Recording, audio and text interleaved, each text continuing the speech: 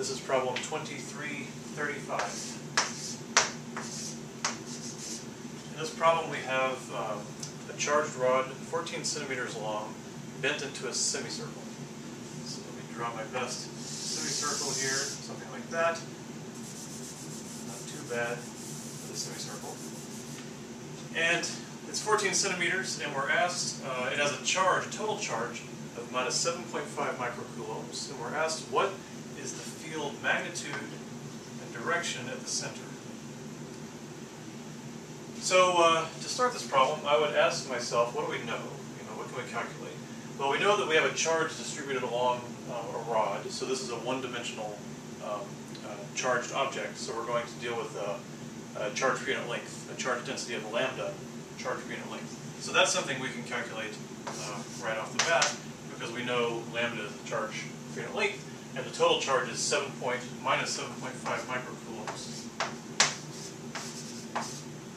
And we know the length, the total length is 14 centimeters. So regardless of if it's straight or curved or what it is, this is always how you get the charge density. It's just the total charge divided by the length, and that turns out to be minus 5.36 times 10 to the minus 5 coulombs per meter. We convert that to MKS units. Okay. Another thing we know is the radius of the circle. So the half the circumference is 14 centimeters. So let's see, the circumference is pi times the diameter, but half the circumference is pi times half the diameter. So then the radius must be 14 centimeters divided by pi. So radius equals 14 centimeters over pi. So the radius then is 4.46 centimeters. And the radius will tell us how far all the charges are from the point we're interested in. So you would start just calculating those things that we know, that we can figure out. And then you can look at the problem and ask yourself, what field do you expect to get? So whenever you have a continuous problem, you got to think about how you're going to break it into components. Right? So this is a uniformly charged rod, so you might imagine a component there, a component there, component there, component there, component there, components all the way through, and think about what field you're going to get. Okay? Now here's the tricky part. Inspection or not inspection? To inspect or not to inspect? What I'm planning on doing is leaving these things in terms of just lambda and r. When I do all my calculations, I'm going to just write lambda, I'm just going to write r, and I'm going to plug them in at the end. That's how we like to do it. That leads to less numerical errors. So since I'm going to do that, I'm going to ignore the fact that it's negative for now. When I make the charge, when I plug in a lambda at the end, I'll plug in a negative number, and that will take care of the fact that the field might go the other way because it's negative. Right now, I'm just going to assume it has some charge lambda, and when you don't specify it, you assume it's positive. So I'm actually just going to say, if there's some charge here, dq, it's going to create a field like that. Okay. Now I know in the real problem, it's negative charge. The field due to that part would be up. But that will all happen when I plug in the negative lambda. So right now I'm just assuming some lambda. So this would make a field like that. This would make a field like what? Like that. And actually, if this one is dq and that's dq, and they're the same distance, those two are going to cancel. You can imagine this dq would make a field, again, just treating it as a general lambda, a positive lambda, like that. This dq would make a field like that. This dq would make a field like that. So you can kind of see what happens as we go around all these dq's, it creates little field vectors like this. And you can start to see the symmetry of the problem. The vertical components are going to keep canceling, and the horizontal components are going to keep adding. For instance, this vector and this vector have a vertical component, one that goes up, and a vertical component that goes down. Those cancel. But they have horizontal in the same direction, and they sum. So you can see there's going to be some parts canceling, some parts summing, and we have to keep it all straight. Okay. And you can already start to see it actually doesn't matter that I'm doing this in terms of positive lambda, because you would just have to flip all these the other way. Right? So all these would be going this way, but the vertical components would still cancel. In the end, it wouldn't matter. Anyway, so we have to calculate the field at point E. So to do that, you want to think about the charge you're dealing with. We're calling this dq. And now we have to think about the coordinate system we're going to use. So I'm going to go ahead and erase this whole thing to us an idea of the symmetry. Just put our origin back there. And whenever we have something curved, whenever our chart is curved, we have to use polar coordinates. Here we have a case where we know all the charges, all the little dq's are at a distance r. We're going to label it r even though we actually already calculated the value. So for instance here, we're going to go right here on the edge of the thing. We know that that is r. And we know that we have a charge dq that will be lambda times this little length dl, or dx, whatever you want to call it. This little gap, if you want the charge dq, it's always a linear charge density times dl. Now, I'm not calling it dx. In Cartesian coordinates, you'd call it dx. Here we're moving along a curve, so often we call that dl. But the question is, what is dl? So dl is not dr. You'll notice as you go across the little dl, r doesn't change. Right? R is constant. As you move all the way around the curve, r is constant. What's changing as you go across dl is theta. That's d theta. So if you were to think about arc lengths for a second, you would realize that that length dl is just r times d theta. And if you study your calculus book about polar coordinates, it'll give you all the little definitions of dl's and d areas and dx's and all these things. So dq in this case is lambda times r times d theta. And that d theta is telling you something. That tells you when you do an integral to get the total field, you're going to integrate over theta. Theta is the thing that changes as you go around the curve. R is a constant in this interval. R will be a constant.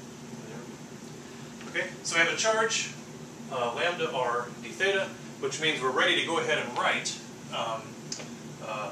dep. We're going to figure out what does that little charge, what field does that little charge create at the origin.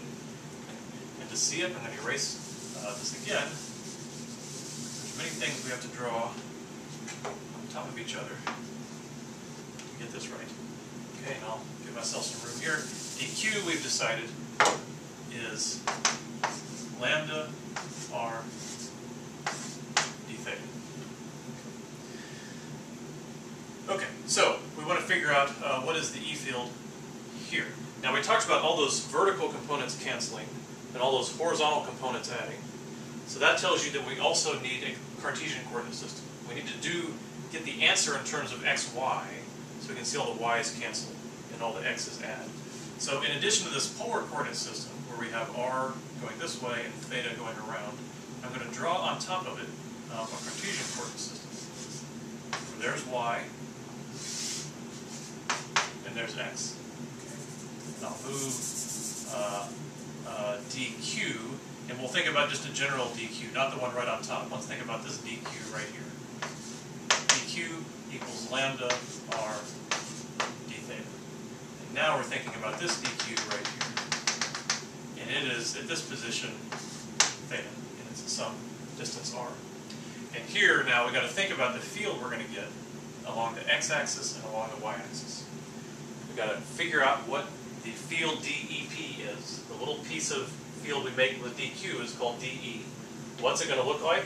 Well, again, we're thinking of a general lambda. We'll just pretend it's positive, and it's going to look like this. If the charge is here, then the field will point away like that. DEP, due to that dq.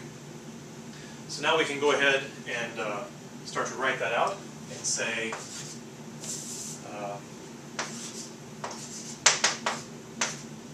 DEP, and the magnitude then is Coulomb constant times the charge on the top, lambda r d theta,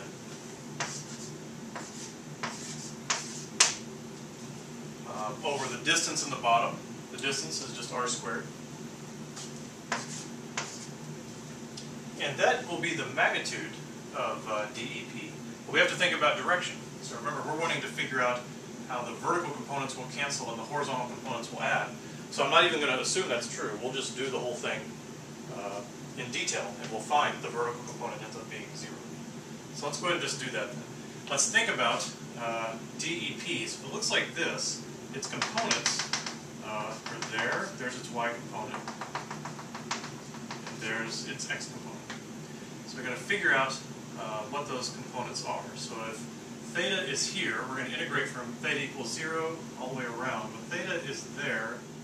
This is a long answer. Okay, battery died. Here we go. Let's keep going. So we had decided then that this is the magnitude, and we're going to have to break it into components. One of them is going to be along the x-axis, one's along the y-axis. We know that the total vector DEP is this way, two components that way, and here's theta.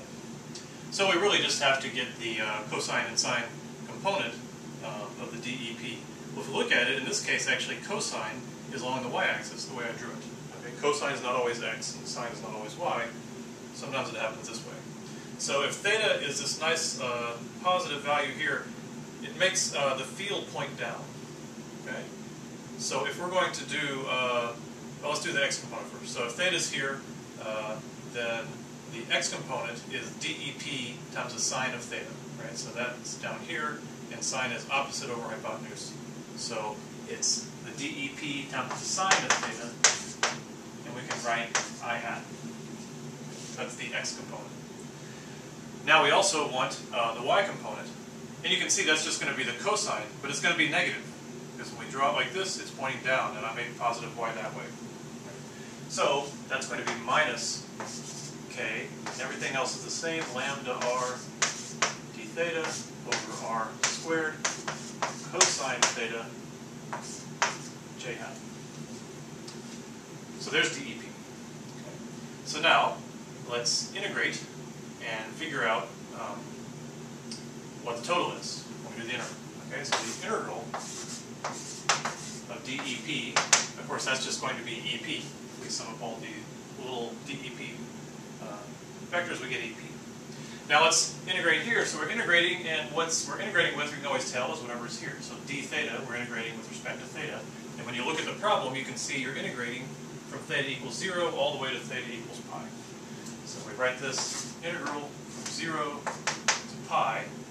And we can see we can start combining some of these things. The r's cancel. It's k lambda over r sine theta d theta I hat minus integral. So both integrals are over d theta. They're over the same bound, 0 to pi k lambda over r cosine theta d theta j hat. So this just becomes EP. And let's see, the integral of sine is negative cosine. So the negative shows up, sine changes to cosine, d theta goes away. So this is minus k lambda over r cosine theta evaluated 0 and pi. So we write that. And then this one still is carrying, it's minus. And the integral of cosine is sine, so it stays minus sine. K lambda over r sine theta evaluated 0 to pi. And I left off, this is I hat, and this is j hat. Okay? And now let's just evaluate it. This equals minus k lambda over r, and cosine of pi is negative 1, minus cosine of 0 is 1. Right, so this value evaluated here minus the value evaluated there. So that all is going to come together to make, that's minus 2, and that minus goes away. That's all going to end up being 2 k lambda over r I hat. Okay, got away from myself. I got ahead of myself. Here we have minus k lambda over r, and then sine of pi is 0, minus sine of 0 is 0, j hat. And sure enough, the y component all canceled. It all went away. Just like we thought it would when we looked at the symmetry of the problem. So the answer then, EP, is 2 k lambda over r I hat. So what it's saying is if we add all these vectors up, only the horizontal components will end up giving you a value. It'll be something kind of like that. It's a positive value in the I hat direction.